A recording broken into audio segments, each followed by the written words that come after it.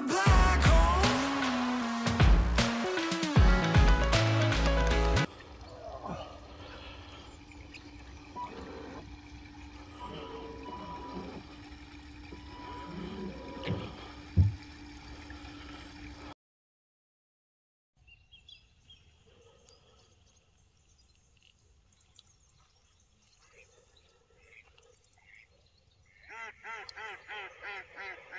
Bonjour et bienvenue sur le vlog de cette semaine. Hello and welcome to this week's angling vlog. This week you join me on the beautiful banks of Ragon. It's a French lake and we're in search of carp. So Ragon is situated on the outskirts of a quiet, peaceful little village called Saint-Paris-la-Châtel. Saint-Paris-la-Châtel is a quiet little French village, as you can see on screen now. It is quite weird on the way to it though. On the outskirts you do pass like a MotoGP track, and you will probably hear that in the background of the vlog. There isn't a lot of information out there about this venue. It's a new venue to angling lines, so the first thing that I'm going to cover in the vlog is a look around the venue, because when I was coming out here, like I said, there wasn't a lot of information. Right, so like I said, there's not much information available online about the lake, because it is a new lake to angling lines. And as you can see on screen now, coming down, you've got a really sturdy track to come down to. Coming onto the venue, you can see you've got the track coming down so you can get your van right down. That amenity over there is the shower and the toilet. It's a compost toilet, and then you've got a sink. And on screen now you can see all the facilities there that you've got over there, nice and close to where you're fishing. If I pan round, you've got the main little hut. And as you can see there, we're just going to have a walk around the lake in a minute with Mark. So we'll have a look at the hut. You've got a gas powered fridge. What we've been doing is we've been putting the main bit of food up by the farm, as you can see on screen now, and then just bringing down a day or two's worth of food for the fridge.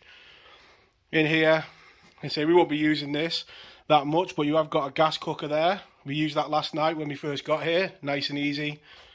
Table. There's two beds in there.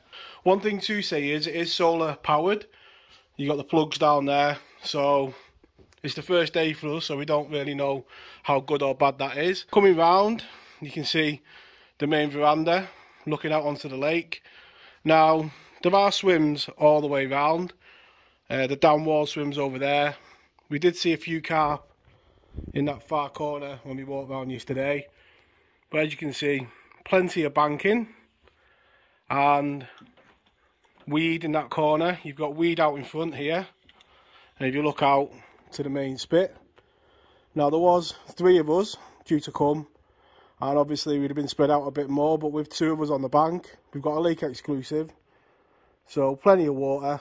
There are weed beds out there, but we'll go more into that when we look at the swim. We've just set up on the spit. As you can see, nice short walk to the bivvies.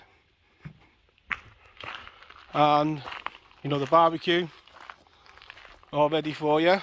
Just bring some coals, and then you look down the left hand side of the lake, and we've got the rods out at the moment. Just going to go for a wander, and as we go for the walk down there, I'll show you a few more clips of the lake. For those looking for information on it, hopefully that helps you out. You get a bit of an idea what you're coming to. It is a beautiful lake, and pitch black at night, beautiful stars. Really is beautiful. So we're going to have a walk round now, and I'll show you a couple of pictures of the shallow end of the lake. And there we go, there's the bottom corner of the lake, and this is really weedy down here, but like, that's your type of fishing. You can see there's plenty of ground to set up on. For me, I'm just going to keep an eye on the area, walk it regular, and have a bit of a cast around now with the rod, just to see if there's any clear patches that we can target. But that's a look around the venue and the facilities if you're looking to come, and hopefully, if you do, it helps you out a bit. So the end of the Sunday, I had a little try down the lake this morning. No success, but did see 1 or 2 carp mooching about, so been good to spend a full day on the lake, and the rods are all out, and we'll go over the spots tomorrow. Sit back, enjoy this beautiful lake, because it is a beautiful, peaceful lake, and hopefully, you know, one of the rods will go tonight. Fingers crossed.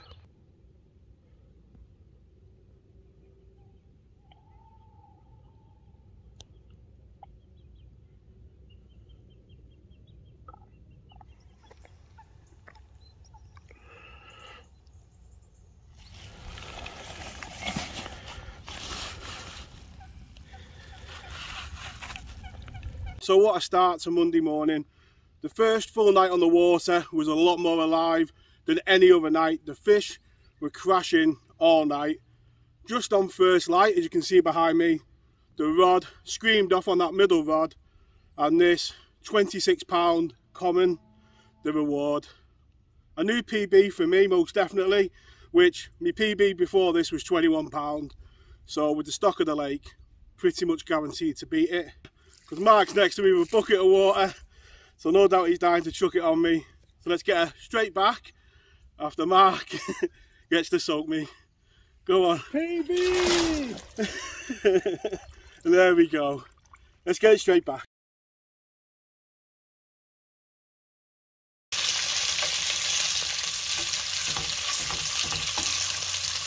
So since we've had that carp this morning, it's been a busy morning, getting a lot done. This morning we nipped to the supermarket, and like I said at the start of the vlog, there's not a lot of information out there on this pool, so if anyone's watching it and they've typed it into the search engine and are thinking of coming out, then there's a little town about 10 minutes south that's got an attack little supermarket.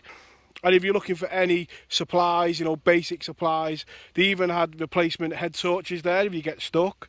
And then we moved up to Magnacore, to the main supermarché up there, and that was a lot bigger and had a lot more stuff in it as well. Even a spot to do your laundry, and there's also a petrol station there as well if you want to fill up on the way home. Looking back on the peg, we'll go over what we've been doing so far. We've been out in the boat. Yep, Daddy's been out in the boat, life jacket on, and I had my GoPro on, so I'll put a bit of footage on now of Danny and Mark sailing.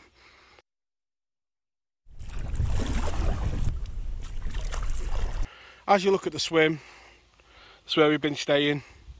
Got the chair out, and I look at the weather, it's a lot cooler today, and as you can see on screen now, the forecast for the rest of the week is for a lot cooler conditions. Well, that's where I've been staying. Bit organised for me, got all my stuff on that. Keeping drop food to a minimum because there are rats about.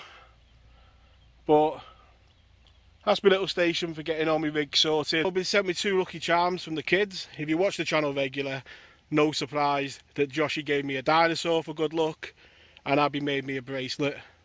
Really am missing the family. It's the longest I've ever been away from my partner in 15 years. And my kids since they were born. So yeah, that part of it is a bit different.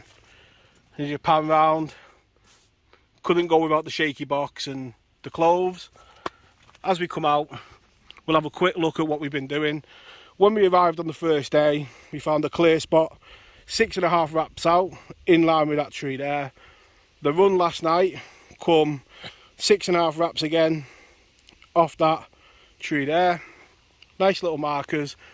And the third rod I had in line with that tree there, the third tree in, and I haven't had any coots or anything on me on that line and no indication. So I've literally, when we've come back, put a bait, 11 wraps just off that reed bed with the bait boat, and just put bait out there, and if nothing comes round it like the birds, I'll probably leave that tonight and just see how it does. So hopefully it's the start of them coming on the feed and we can get 1 or 2 fish.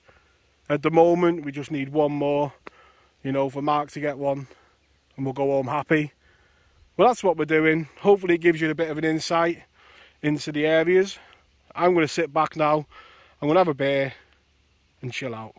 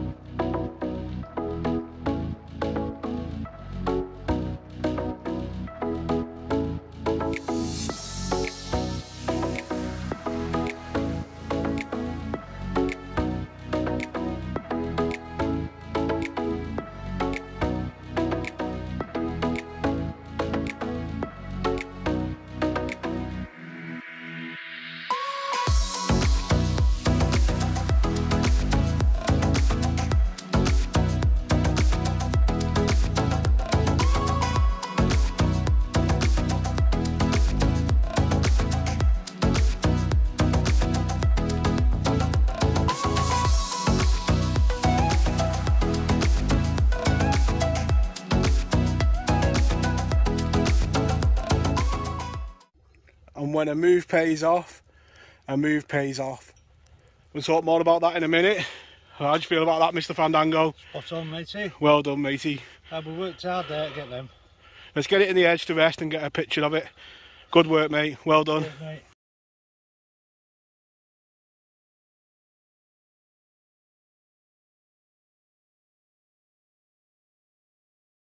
So, really quick update. As you've seen, Mark's had that beautiful 48-pound carp this morning. You can see the bivvies over there. We've moved spots. A lot of weed over there. They're not sure whether you're fishing or not. And then a third night with no bites. It was time to move. So we've moved down here. We've got Mark there on the down wall and me there. I've got a rod round about here, and we put a line of bait in front of the swim, and Mark's got a rod there. Mark's got one down the margin, and I've got one down that margin there. Now we've seen carp down there, and also there's been carp bushing down there as well. So confident. The main thing about this swim tonight is we know we're fishing. Sometimes over there you'd reel in and there was patches of weed between you and your spot, you know, quite close in, and then on your spots 2 yards either way you could be in weed, and floating weed kept pushing through as well, getting on your line. At least here we know we're fishing. It's clear, the bottom's clear, we've got the bait out, and we know now that we're fishing. We've got rigs on that we are confident are working, whereas over there, you know, you'd reel in, like I said, sometimes, and you'd reel in a mat of weed, and as you can see it was a bit shallower down there, so the coots were always on you, whereas here hopefully we can keep them off us, and the only, you know, things that are going to be our bait are the carp.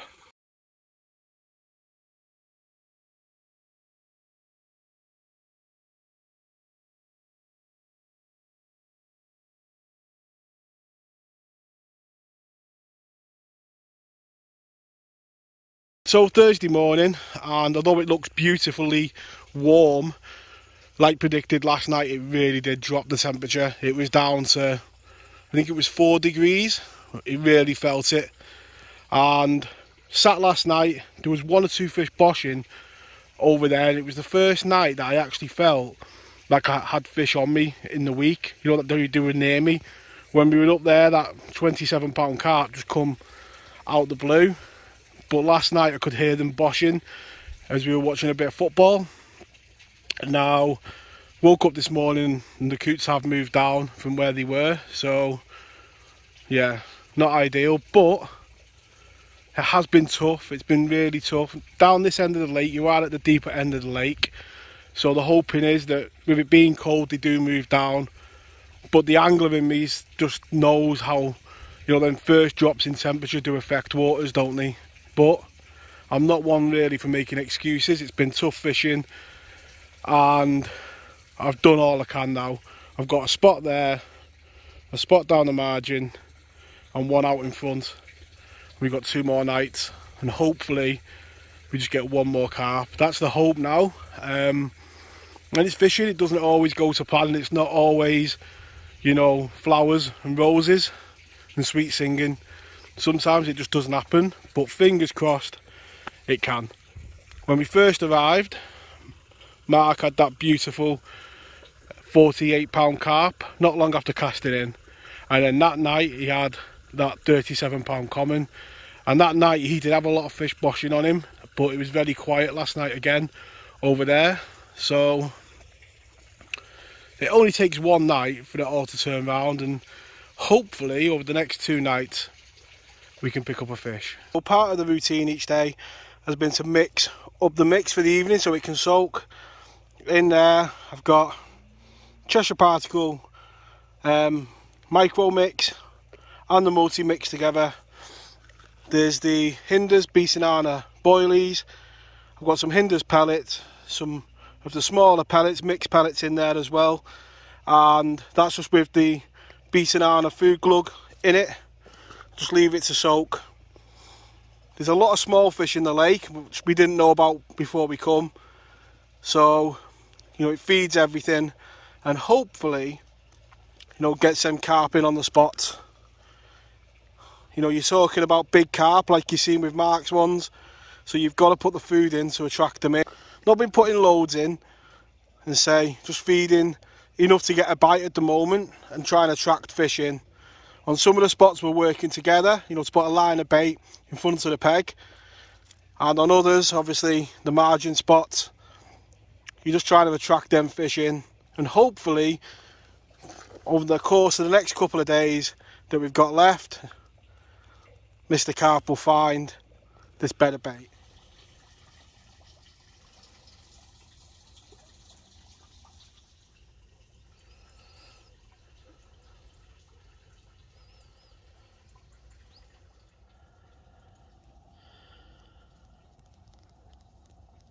So the setup we're going to be using this week is the Carp Zelos 6000 mini pit reels loaded with 15-pound line.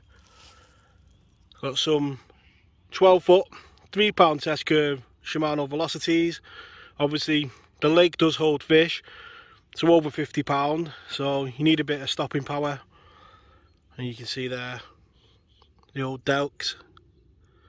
Nice simple setup, strong and reliable. So it's the end of a long week.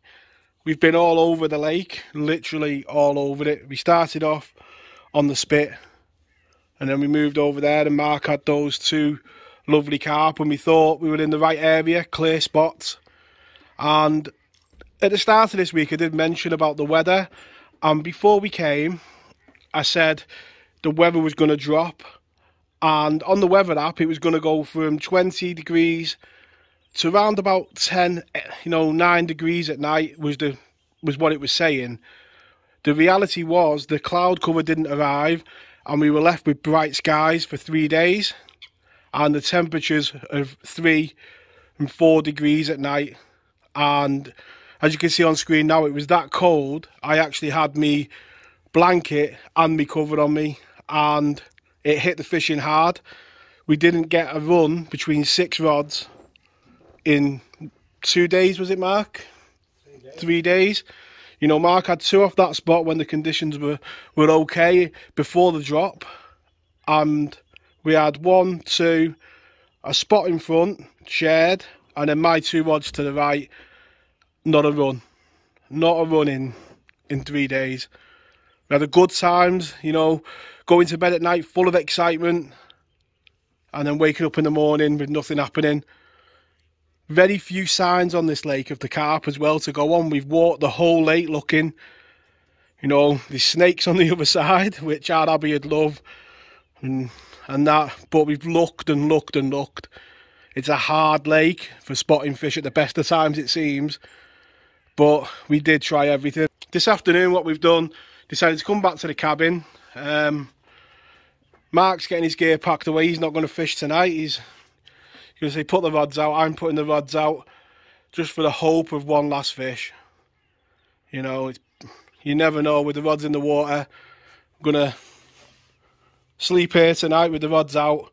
All the gear's slowly getting packed away for an early dart tomorrow, and fingers crossed. It's not even tea time and it's ripped off and he's into a fish. Let's hope it's a lump.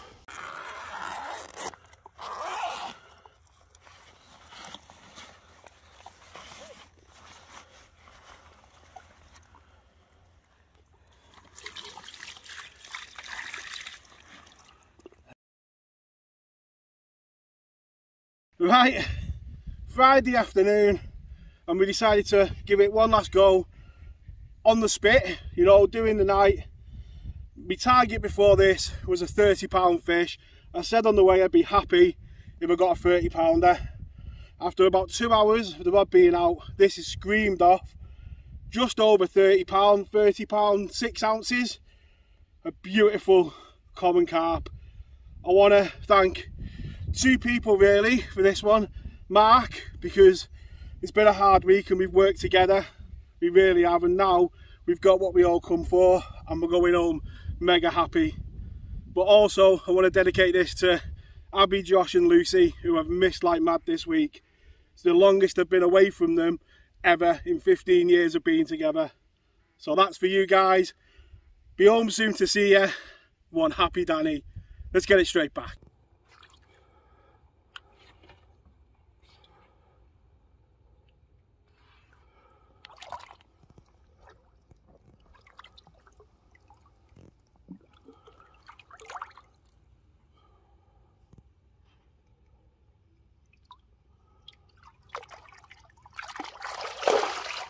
When we set off on this journey, we were talking about things we wanted to happen, you know, in an ideal situation. Mark's was obviously to come to France and get a common, which he smashed out the park with that near 40, and then he beat his PB with that biggest carp I've ever seen in my life, that near 50-pound carp. And mine was a 30-pound fish. I said if we got one, I'd be happy, and it's taken all week to open up the JD, so I'm going to sit back, enjoy this. So the final supper is on. One thing we have done this week is eat well, and if you do want to fish from the cabin, that is, you know, what it gives you. It has been okay, and so we've not been the greatest for keeping the meat fresh. It doesn't last too long, but we've been quite cool, we've done okay. Looking over the lake, what has been beautiful this week is seeing them swans fledge.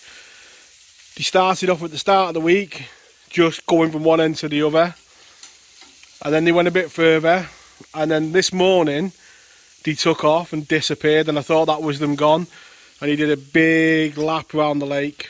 Hopefully before we go we'll capture them again, but it has been great just to see how they, you know, push them on and make them go a bit, you know, a bit more each time. He's done well tonight, Marcus. Done a few teas this week. I've cooked the odd one, nearly killed us, but that is a pearler. What a tea to go home on. Right, so sadly that is the end of the week. You can see the van all packed up behind us, and the lake, as you can see on screen now, has treated us to one of those beautiful sunrises that we got on the spit at the start of the week. Looking back on the week from a fishing point of view, it's easily been one of the hardest weeks fishing that I've ever done, both mentally and from a fishing point of view. The lake behind me is beautiful, it really is, and I've enjoyed every minute on the bank. So one of the hardest parts about the week, apart from the weather, has been trying to locate the fish.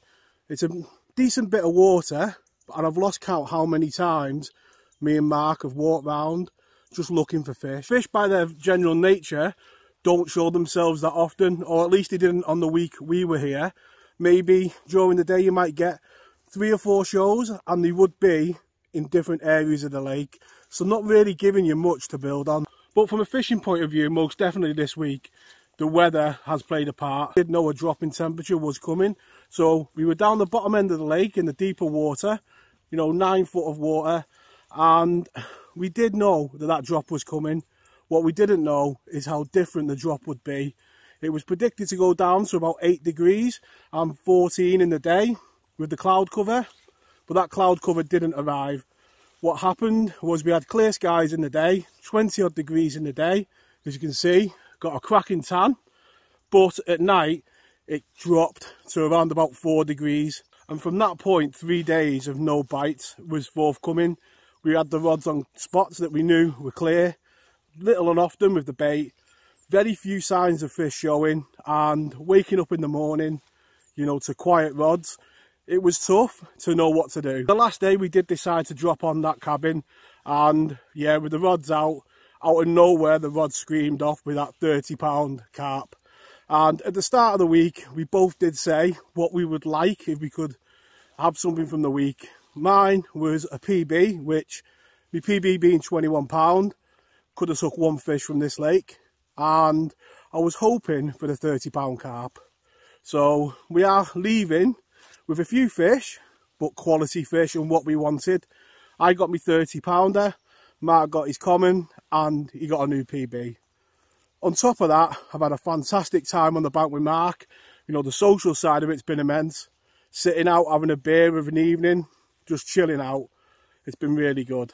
On that note, I'd like to thank Mark for all his help with the carping. None of them 2 fish would have been possible without his help and tuition during this week and the 2 years building up to it, really. And that's a thank you to you, Mark. Thank you very much, mate. And on that, I'm looking forward now to getting home to see my little boys and my missus, who I've not seen for a week, and I have missed them. I hope you've enjoyed this vlog. Like the channel, it's real fishing. Sometimes you don't get as many fish as you want, but I'm leaving happy, and I know Mark is too. I want to thank you all very much for watching. I want to wish you all tight lines in your own fishing, and I'll catch you all next week.